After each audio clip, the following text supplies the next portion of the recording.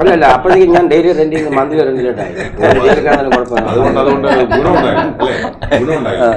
ഇതാണെങ്കിൽ ഗുണമുണ്ടായ. അപ്പോ എങ്കിൽ പിന്നെ നമ്മൾ ഈ കൂട്ടുകാരെല്ലാം കൂടെ ഉള്ള സ്ഥിതിക്ക് നമുക്കൊരു പാട്ടും കൂടെ പാടി പിരിയാന്നാണോ? എന്തെങ്കിലും പിന്നെ ദീപുജി ഒന്നും മിണ്ടാതിരിക്കുന്നൊന്നും പറയുന്നില്ല. ശരി, നിങ്ങൾക്ക് എന്നോട് എന്തെങ്കിലും ചോദിക്കാനുണ്ടോ? അതെ, അത് ഞാൻ ഫിറോസാണ് ചോദിക്കാനുള്ളൂ. കട്ട് ചെയ്യും, ഫിറോസ് ചോദിക്കും. എന്നോട് ഫിറോസ് ചോദിക്കും. ഇവർക്ക് എന്നോട് എന്തെങ്കിലും ചോദിക്കണ്ടോ? ചോദിക്കും.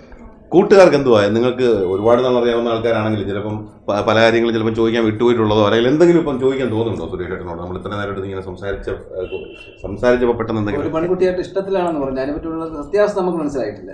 ഏറ്റവും അടുത്ത കൂട്ടുകാർക്ക് പോലും അറിയത്തില്ല. ഇതാണ് കുഴപ്പം. അതാണ് ഈ ബാക്കിയുള്ള എല്ലാവരും കാത്തിരിക്കുന്നത് അതിനെപ്പറ്റി ഒരു ക്ലാരിഫിക്കേഷൻ വേണ്ടിയിട്ട്. പെട്ടല്ലോ എന്ന മുഖഭാവമാണോ? അല്ല,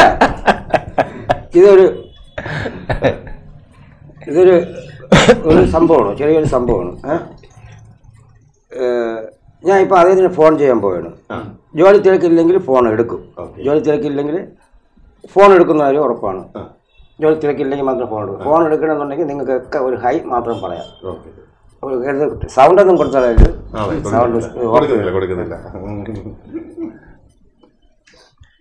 ഇതാണ് ആൾ. ശരി ശരി ശരി. ഭയങ്കര മോഡലാണ്. ഒരു 36 വയസ്സ്. ഫോൺ റിങ് ചെയ്യുന്നുണ്ട്. ചിലപ്പോൾ ഒരുപാട് വർക്കുണ്ട്. ഞങ്ങൾ അവിടെ ഒരു മലപ്പുറത്ത് ഒരു പാർക്ക് നടത്തുന്നുണ്ട്, വലിയൊരു പാർക്ക്. പിന്നെ കാലിക്കറ്റ് യൂണിവേഴ്സിറ്റിക്കകത്തൊരു ക്യാൻറ്റീൻ. ഹലോ എടാ, എങ്ങനെയുണ്ട് അസുഖം? കുഴപ്പമില്ല. ഇപ്പോൾ എവിടെയാണോ? സ്റ്റോറിലാണോ? അത് എൻ്റെ രണ്ട് മൂന്ന് ഫ്രണ്ട്സ് ചെയ്യണം. ഒന്നൊരു ഹായ് പറഞ്ഞ ചെറുതായിട്ട്. Hello mini. നമസ്കാരം. എവിടെയാണ്? പിന്നെ സുരേഷ് എന്താണ്? ഹലോ, ക്ലൈമാക്സിൽ പറയാം. കൂടുതൽ ചോദിക്കുന്നത്. ഹലോ, എൻ്റെ പേര് ഗോപൻ എന്നാണ്. ഹായ്. ഇല്ല, ഫസ്റ്റ് ടൈമാണ്. അടുത്ത റണ്ണ് കൊടുക്കാം. ഹലോ, അജിത് പണിക്കറാണ്. ഓർമ്മയുണ്ടോ? അജിത്തേട്ടാ, ഒരു നമസ്കാരം.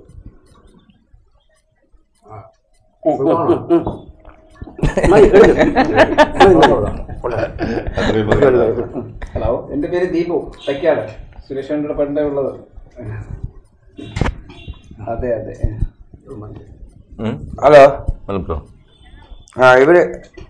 ഇവിടെ ഒരു ടി വി ഇന്റർവ്യൂ നടന്നുകൊണ്ടിരിക്കുകയാണ്. എനിക്കൊരു കാമുകി ഉണ്ടെന്ന് പറഞ്ഞിട്ട് അവർക്ക് വിശ്വാസം പറയാം, കല്യാണം കഴിക്കുന്നത്. അപ്പോൾ ഞാൻ പറഞ്ഞു എനിക്ക് കാമുകയുണ്ട്, അവളായിട്ട് ഒരു ഹായ് മാത്രം പറയാമെന്ന് പറഞ്ഞ് കൊടുത്തിട്ടുണ്ട്. ഇത്ര തന്നെ. ഓക്കെ, ശരി ശരി. നിനക്ക് എങ്ങനെയുണ്ട്? കുറവുണ്ടോ? ശരി, നോക്കട്ടെ.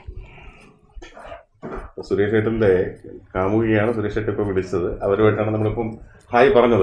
ഇത്രയും മാത്രം സുരേഷ് ഏട്ടൻ പറഞ്ഞു. അത് 36 വയസ്സുണ്ട്, ഒരു മോഡലാണ്. ഇത്രയും കാര്യമാണ് ഇതുവരെ പറഞ്ഞിട്ടുള്ളത്. പക്ഷേ മോഡലല്ല, ബിസിനസ് മോഡലുകാരെ പോലെ നടക്കണം. ആരും വിളിക്കില്ല. മോഡലിനെ പോലെ നടക്കാൻ ആരും മോഡലിംഗ് വിളിക്കണം. സജസ്റ്റ് ചെയ്തിട്ട് സിനിമയിലേക്ക് ഒന്ന് വിളിച്ച് കയറ്റിക്കൂടെ? ഞാൻ പഴച്ചു പോട്ട്.